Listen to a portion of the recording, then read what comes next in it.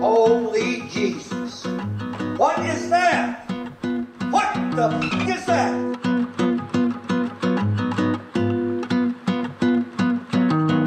This week on How to Spend Your Money, Fish Edition, how to build a tank rack.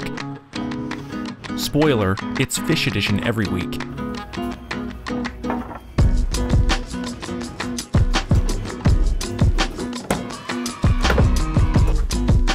Today, I'm going to show you how to build a tank rack for under $100. It could even be less than $60 if you already have some supplies. Oh, that's a lot. That's way too much. That's what you fucked up. No more? This rack can hold a total of 12 10-gallon aquariums and one 40 breeder, for more than 160 gallons total.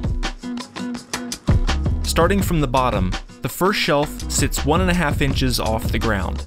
All shelves at 3.5 inches thick. The 40 breeder that I'm going to place on the first shelf is 17 inches tall. This will give us an 8.5 inch gap above the tank to work, followed by another shelf, then a row of 10-gallon aquariums at 12 inches tall, with a 7-inch gap to work above, followed by another shelf at 3.5 inches, then a shelf of potentially 5-gallon aquariums at 10 inches, which would give us 7 inches of space above, another shelf at 3.5 inches, and then a final row of 10-gallon aquariums at 12 inches with 7 inches above, and an 1.5 inch thick frame of 2x2s to top it off. The total height from floor to ceiling will be 97.5 inches. We're going to need 12 2x4s. I bought a couple extra in case I messed up. 1 sheet of plywood, 4 feet by 8 feet, or get it cut to size at the store because a full sheet will not fit in your car. You could also go without the plywood if you want full rows of tanks on each shelf and don't mind not having a top. 3-inch outdoor construction screws, like 120. Maybe. If you have extra, too bad. 8 3/8 inch lag screws, at least 4.5 inches long, a saw that can cut 2x4s at 90-degree angles, a circular saw, table saw, or you can have an employee at the hardware store cut the plywood for you. A drill would be nice for drilling pilot holes for the screws and lag bolts, some clamps or 2 extra hands, an adjustable wrench or socket, and lastly, if you want, paint, stain, or polyurethane. We're going to start by selecting the straightest 4 2x4s to be used for the uprights. These do not need cut.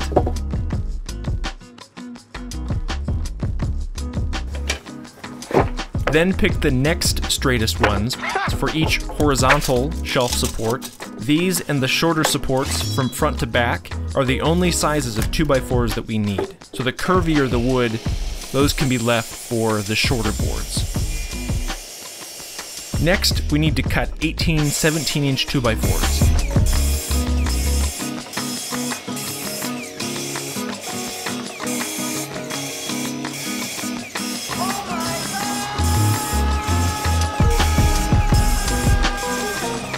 I have 2, almost a full one extra. Wow. And finally, for the top edge of the rack, we need a 2x2 border with the front and back 45 or 46 if you want an inch larger, and 20 inches from front to back on each side. After we've got our boards cut, we can sand them to make sure everything is a little more polished. It'll also be easier to paint and to clean once we finish, since the surface will be less rough.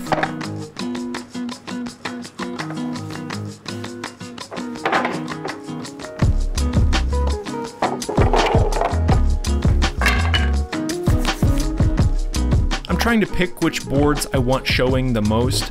Some have some nasty knots, rough spots, so I'm going to try to put those in the back or on the underside. The hardest part about making each shelf is making sure each board is sitting flush against each other.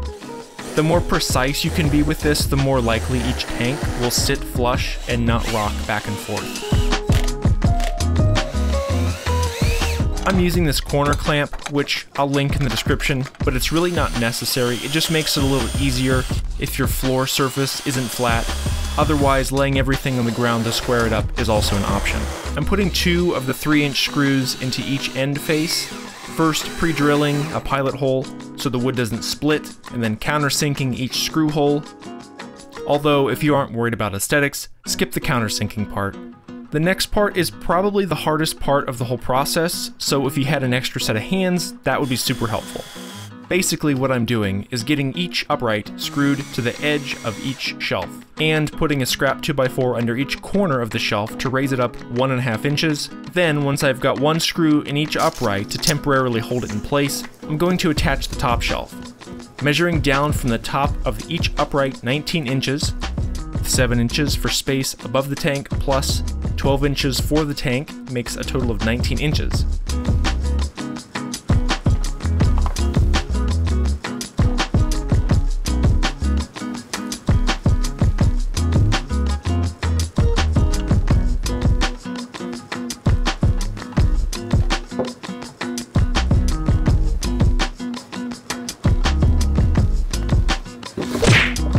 Definitely a better way to do this.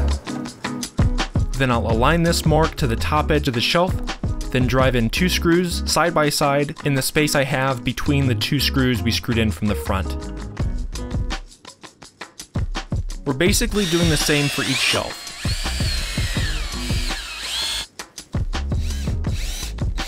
$19 inches for the top edge of the top shelf, 39.5 inches for the second shelf, 62 inches for the third, and we already have the bottom one in. These are all the measurements from the top. You can start from the bottom, but they would of course be different.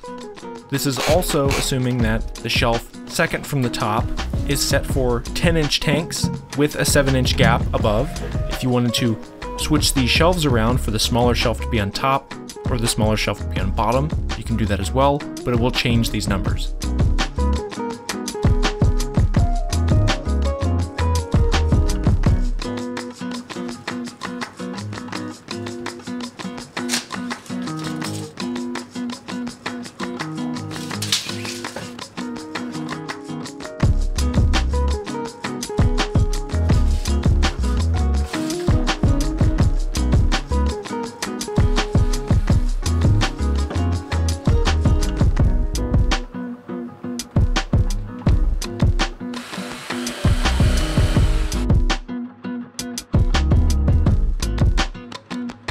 Last shelf.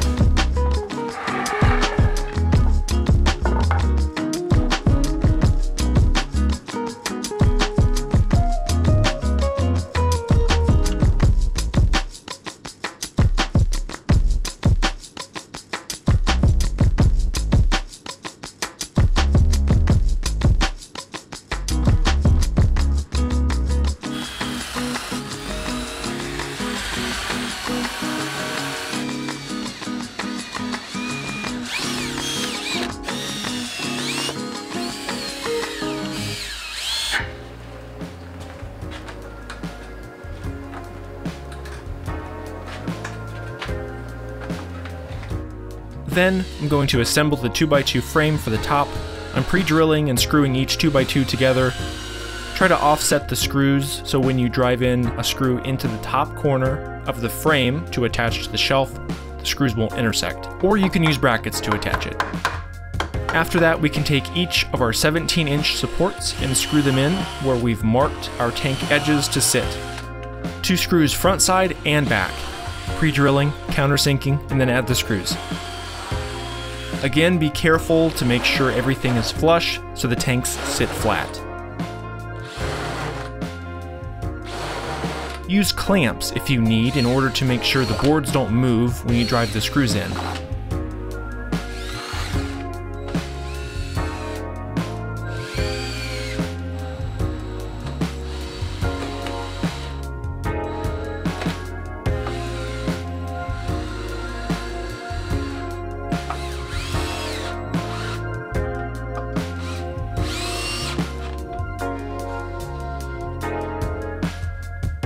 Now we're going to drill a pilot hole between the 2 screws holding the shelves together and through each upright. This is essentially going to be all of the structural support holding up each shelf, all the weight of each shelf.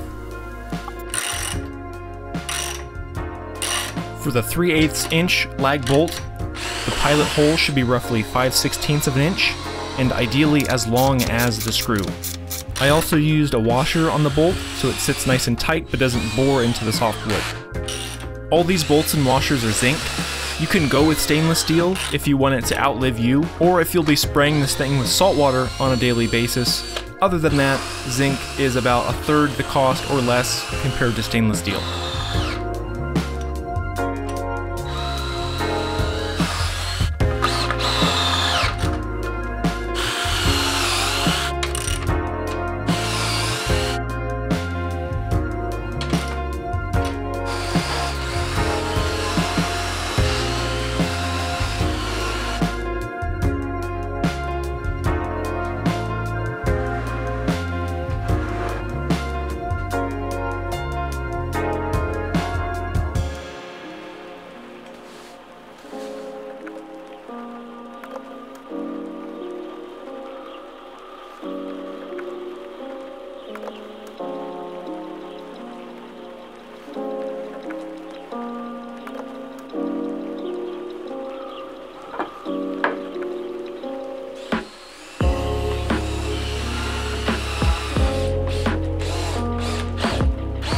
If you want to paint it, go ahead. I chose gloss black, but you can obviously choose whatever you want. I would use an oil-based paint like Rust-Oleum, and I thinned mine down with mineral spirits so it would soak into the wood better. I would also use at least 2 coats. You can obviously leave it as is, just wood. I chose something I knew wouldn't leave any residual residue that could possibly get into the tanks and hurt the livestock. Now I'm adding some dense foam strips with adhesive backing. This step could be skipped, but I do feel it adds a level of security to keep the tanks from moving, getting bumped off the shelves, and also helps make sure each tank is sitting flat without any pressure points.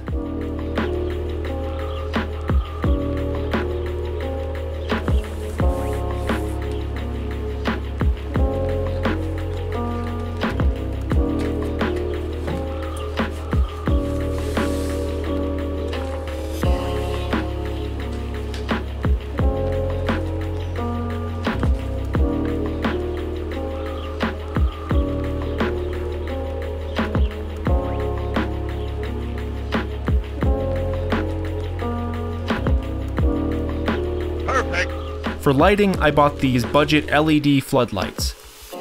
At about half the cost of one budget aquarium strip light, I can light 2 shelves with 4 of these lights. I'll order another 2 lights when I'm ready to set up the top shelf of tanks.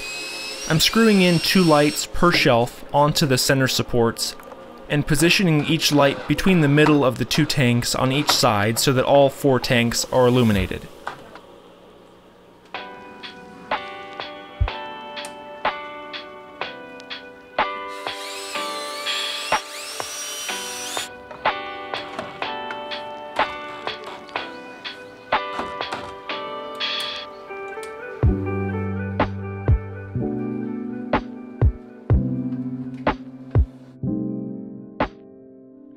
Then it's time to cut the plywood. For my setup, it's 42 inches by 20 inches for the shelf and 45 inches by 20 inches for the top. If you added an inch to give yourself more room for the tanks, it would be maybe 43 by 20 for the shelf and 46 by 20 for the top.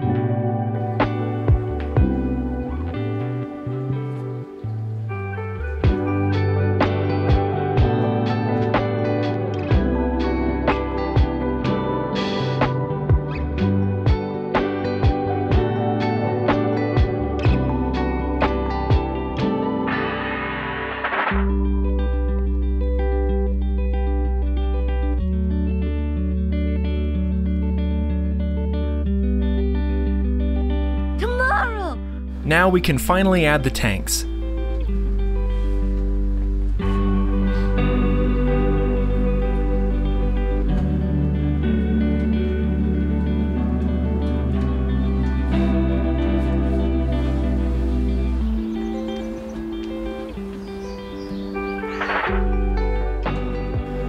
So close. Oh my gosh.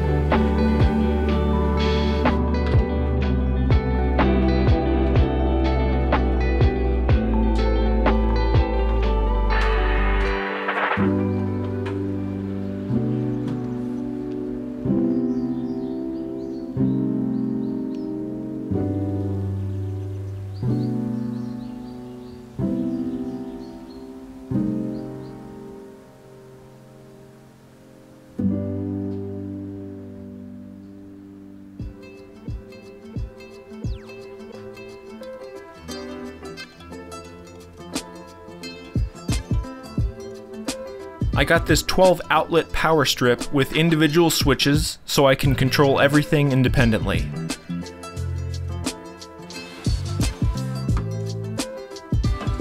Oh, it's tight.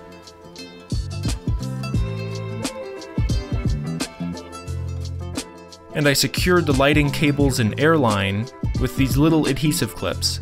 I broke the first one I used trying to fit the larger light cord inside, but I was able to open it wide enough if I heated the hinge side of the clip and then gently opened it.